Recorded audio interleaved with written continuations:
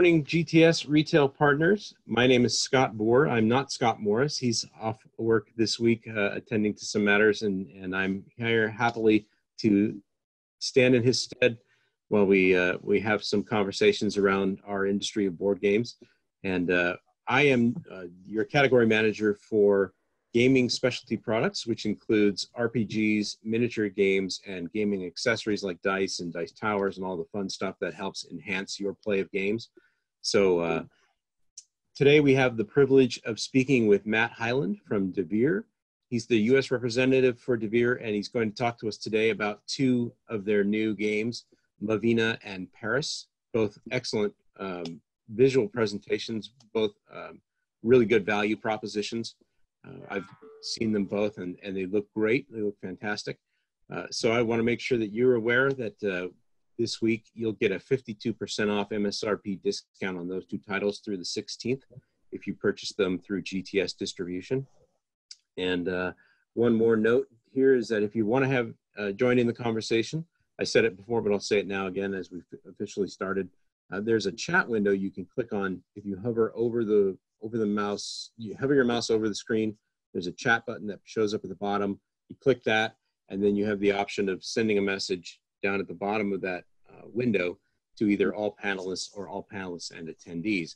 Panelists are myself and Matt. We'll be able to see the conversation, and I'll go ahead and moderate those questions so that you don't have to worry too much about it, Matt. And then if you select the all panelists and attendees, everyone in attendance will also be able to see it. So without further ado, I will go ahead and hand the virtual microphone over to Matt Hyland from Devir Games to talk about Vina and Paris. All right. Thank you, Scott. Let's see here. I can't quite see my presentation.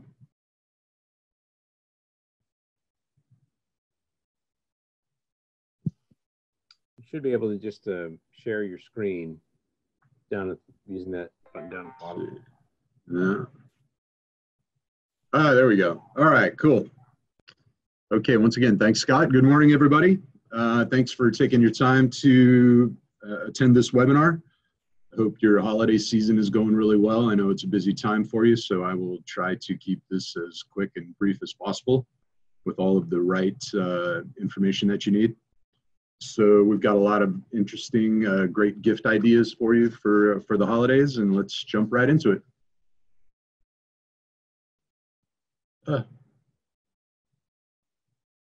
There we go. Quickly, a little bit about Devir. We're new to North America, relatively new. We started in 2016 with our first launch, which is Holmes, Sherlock, and Mycroft. It's a great two-player game, continues to sell well, so don't let that one go off your radar if you're looking for two-player games. But we did start in Brazil in 1987 as comic book distributors, and kind of grew our business through Magic distribution, actually, in a lot of different countries. You can see where we have all these offices now. We have about 400 games in Spanish that are under license. So, for example, we've got Catan and Carcassonne and all of the Czech games. So if you're ever interested in Spanish language games, let me know. We might be able to hook you up through GTS, of course. Code names or Código Secretos sells pretty well for us.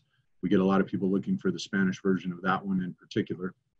Like I said, we started in 2016 here in North America with English games. We've got about 20 games published thus far, around 10 active titles, and a few, oops, my presentation keeps wanting to jump ahead this morning. And we'll have about 4 or 5 more this year, so keep your eyes open for those. We'll probably do another webinar in a few months with our April releases. Okay, today we're going to talk about 2 new games, like Scott mentioned, Paris and Vina. Paris is a 2-player game, plays in about 20 to 30 minutes, highly replayable, really nice components, great graphics. Vina is a 2 to 5-player game. It's a game that you can teach easily and learn easily. It takes about 5 minutes to teach, but it has enough depth for advanced players to keep them interested. The Color Monster and Silk are 2 of our older titles. They're really not that old. They both came out last year or at the end of 2018. Color Monster is a game for younger kids, teaches them how to deal with, how to process and understand their emotions. Great way to create a dialogue with parents and kids. And Silk is more of an advanced gamers game, lots of player interaction, and unique mechanics and a unique look and feel. And I'll show you more about that a little bit later. Let's start with Vina. So Vina shipped last week, or should be shipping, so it'll be in the warehouse, at GTS's warehouse fairly soon. Still plenty of time to get orders in. This was a surprise hit for us at Essen. I think once it gets kind of on the table and people can see it, it really it pulls people in. Like I said, it's something that gamers of all levels can enjoy. Got a lot of nice graphics. It's also great for wine enthusiasts. Z Garcia from the Dice Tower, he likes a lot of our games. Most of them anyway. He liked this one quite a bit. One of the comments that stuck out from his review was that there's a lot of gameplay in a small box and lots of cool components. You get a lot for the money.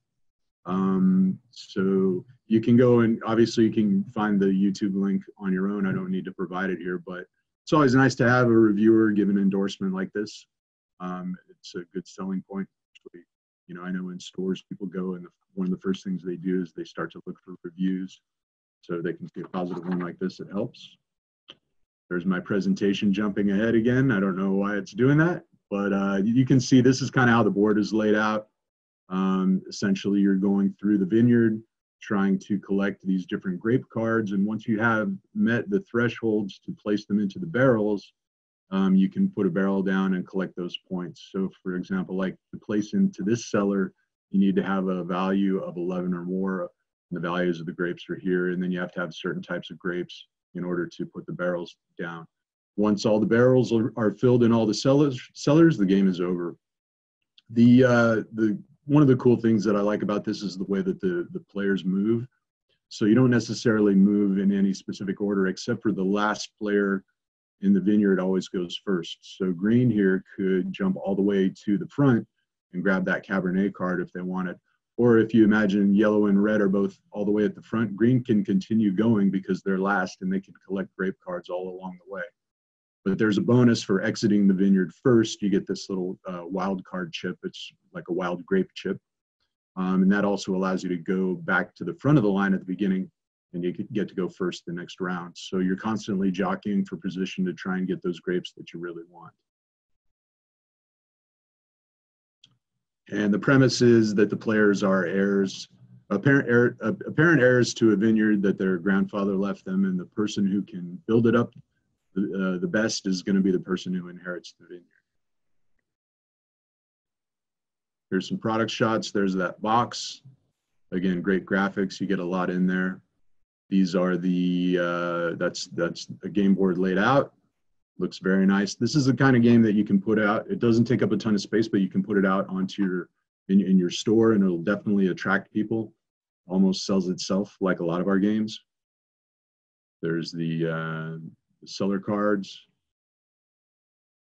meeples, and these little chips allow you to do things like change the order. You can go backwards and grab a grape that you might not have been able to grab otherwise, or you can kind of dig underneath the pile and get different grapes. And these are your rewards, your point counters, if you will, labels, certificates, wine bottles, etc. Just more examples of the cool components you get. So again, this is a great gift recommendation for wine enthusiasts or for people who are wanting to play games with their families. Because the box is relatively small, it does travel well. You get a lot inside there. There's a lot of gameplay for the value, and it's accessible to gamers of all levels. So advanced players are definitely going to enjoy this because there's enough depth there. But again, you can teach it and learn it in 5 minutes. Play after dinner, maybe drinking a glass of wine or something. So 2 to 5 players, 45 minutes, 8 and up, and a great price of $24.99. By the way, we are participating in the GTS demo program. So when I mentioned that these games all look great, if you open up a copy and put it in your store, you can use your demo copy for that. All right, let's go to Paris. Love these graphics. The idea behind Paris is you're building out the city's light grid in the late 1800s. So the all the artwork is really highly thematic and really beautiful. Again, it's another thing that once you get it into the store and people can actually see the packaging, definitely attracts their attention. Let's go back for a second. We did a sneak peek of this at Essen. Brought about 80 at Gen Con, we brought about 80 copies and sold out in a day and a half. Everybody was walking by saying, "Ooh, what's this?" There was definitely a lot of excitement about it. And we also sold out at Essen. So this can be a good seller for you.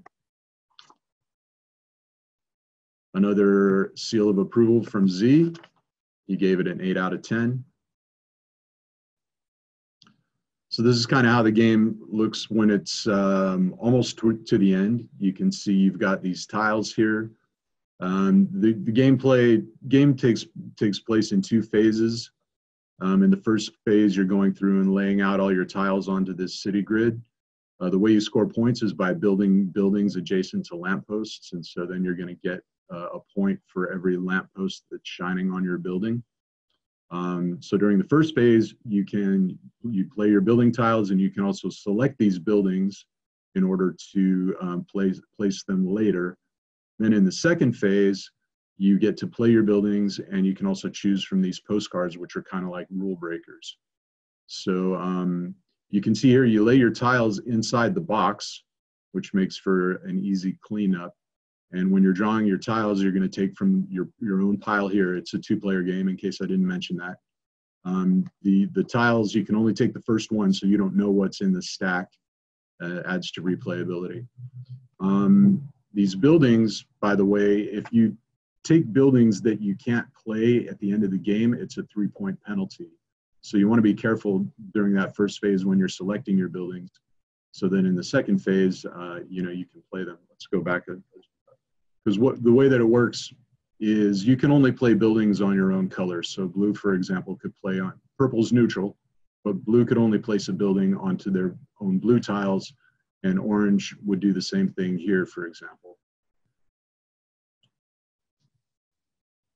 Okay, and then the postcards do things like this one negates the excess building penalty, or this one allows you to create another lamppost so you can score additional points.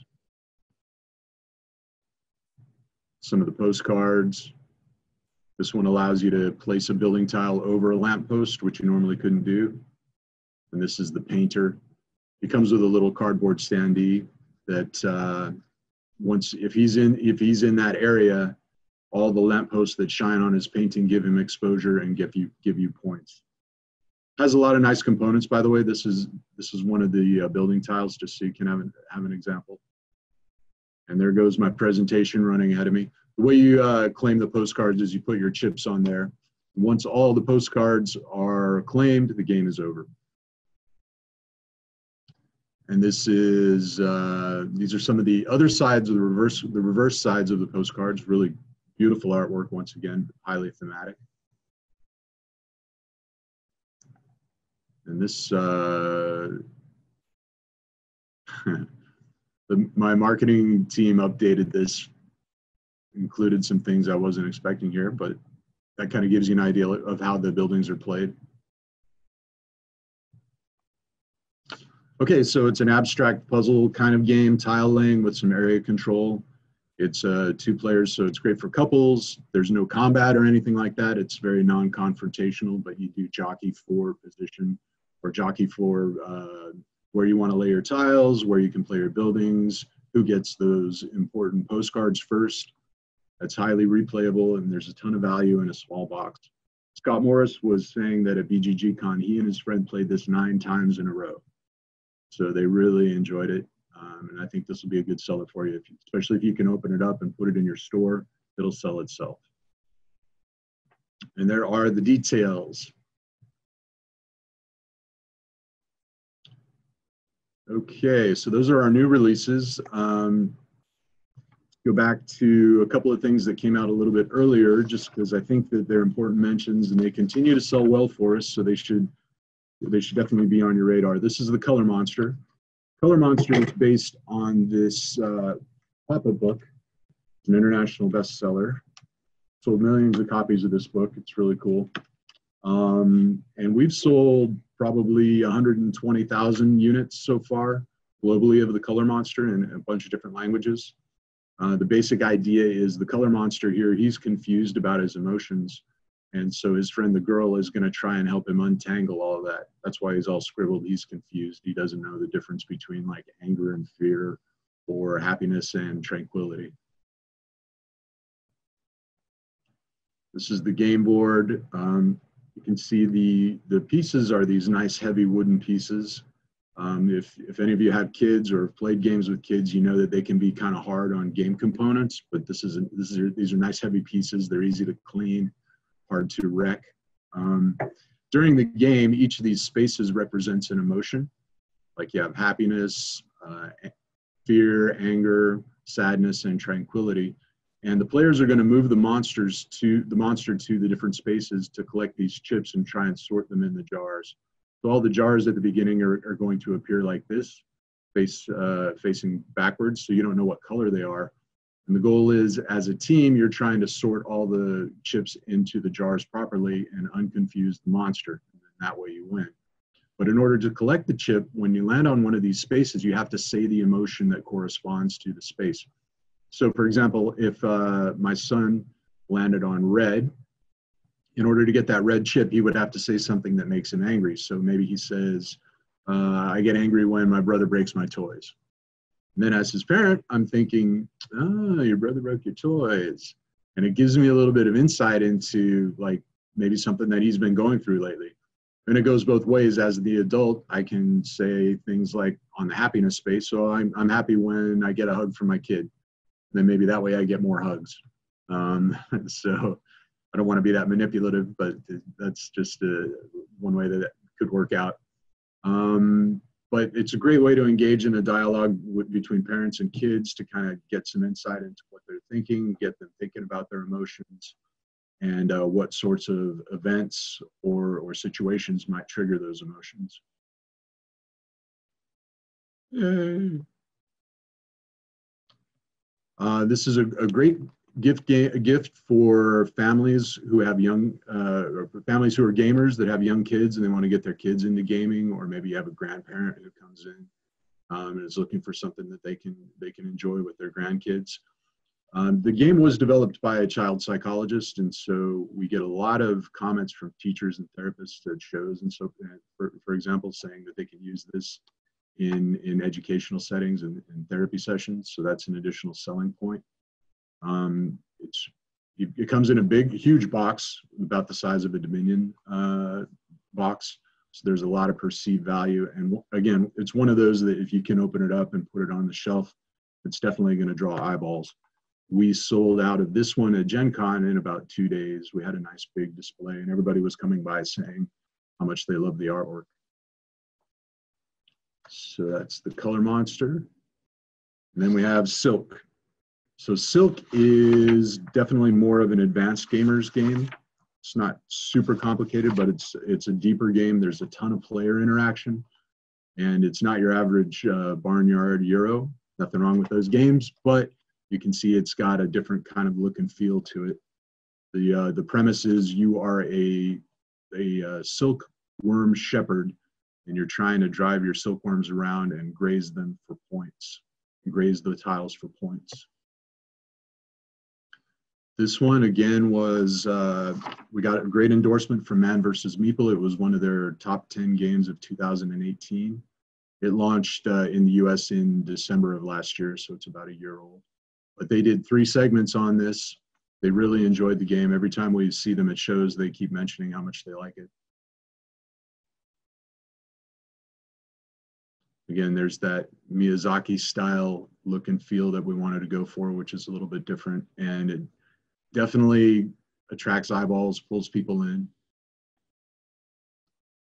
I won't go too much into the gameplay, but I'll talk about one thing, which is the really cool part of the game is that it's all about chain reactions.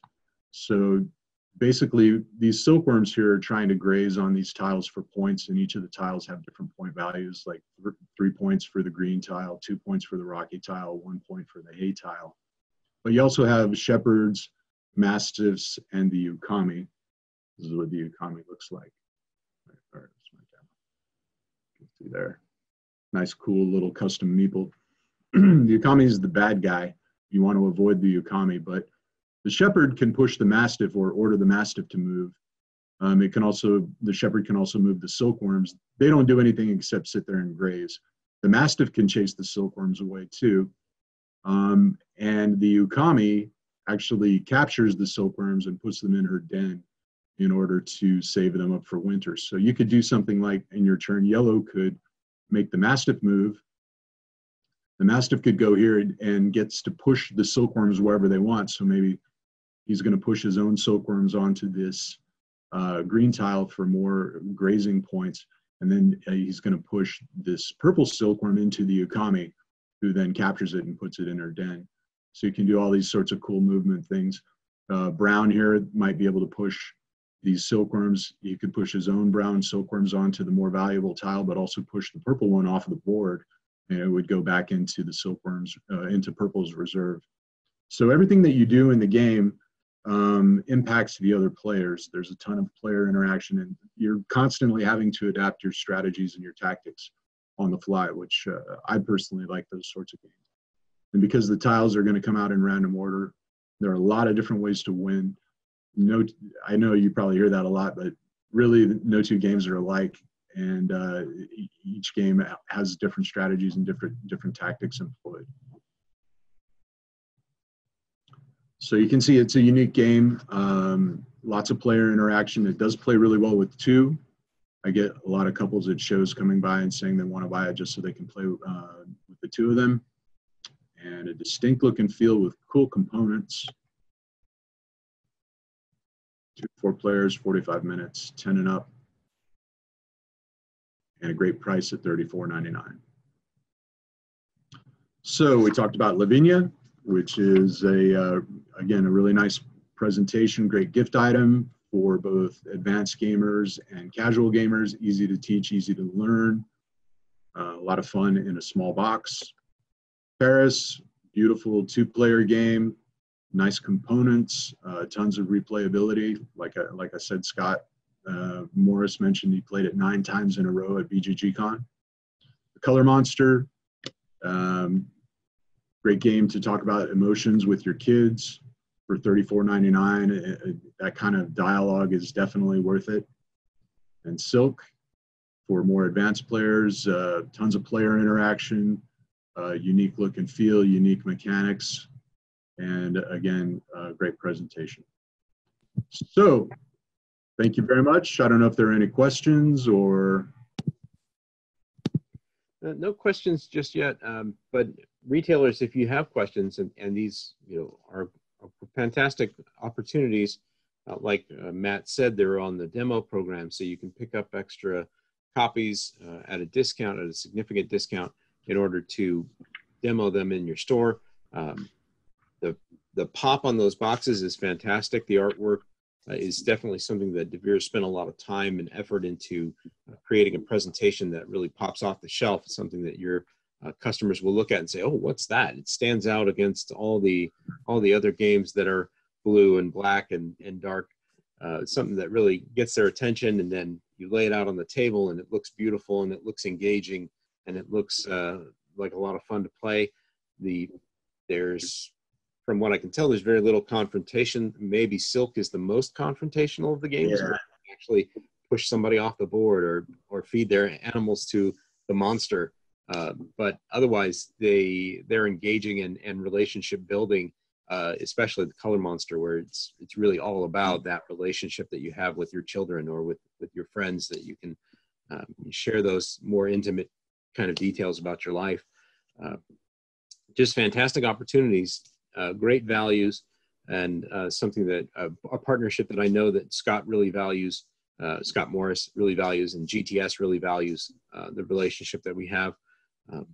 So if you have questions, please feel free to go ahead and pop those into the chat window. We'll just give a couple of minutes. I don't know, Matt, if you can share some contact details if you want. Yeah, so on the last slide, I don't know if you can all see it, but my email, my cell phone number. I don't know if is a great idea to put up there, but you're welcome to use it. My cell phone number is there. You can call me with any questions, and also our webpage is there. If you want to go ahead and share that again, I actually stopped the sharing, but if you want to jump back in there with that, okay. Share that last screen, that's fine. You can do that. Yep. Yeah, there you go. So you can see all my contact details. And I am going to send a copy of the presentation to Scott. So I don't know what he does with that, if he distributes it or whatever, but he can, hopefully it'll be on there as well. One thing I forgot to mention is that we work with the Double Exposure Group in the Envoy program. So if you ever wanted to get an Envoy to come in or a Herald to come in and do demos in your store, we can, I'm happy to facilitate that. We also do the Splash Weekend events where retailers can sign up to have people come in and do demos on a given weekend. It's kind of like a special promotional weekend. So hopefully you can take advantage of that. And again, we participate with the GTS demo program, so you can get copies of the games and open them up and put them on the shelf. And they do really sell themselves almost, because the presentations are nice. Our design department does an amazing job. I wish I could take credit for what they do, but they do a nice job. I have to, and you know, when they say you can't judge a book by its cover, well, when you have great graphics, it definitely helps to sell games. So, and then to have a good game to back it up as well helps a lot. So yeah, absolutely. And these, I know I've got both of these new titles on pre-order, so looking forward to playing those with my wife and my kids. So nice. It'll be a lot of fun. All right, I think you've answered all the questions. There's no questions coming in from the chat window. Okay. So, if you have any last things, what we do with these videos is actually we put them up on YouTube as part of our collection of all the different webinars. So if you're unsure about having your cell phone up there on a YouTube video, I can take care of that for you. But that's all right. What you want to do? All right. I'll just get a ton of calls from China. You know, even more. All right. Excellent. All right. Well, thank you, everybody. Appreciate your time, and good luck during the holiday season. Yeah, and thank you, Matt. Thank you for being here. Thank you, retailers, for taking time out of your day. I'll go ahead and return that time back to you, and have a great sales day. Have a great week. And we'll be back again tomorrow with another of our fantastic vendors. So we'll look forward to hearing from you then. Take care. All right. Thank you, Scott. Appreciate it. Thanks, everybody.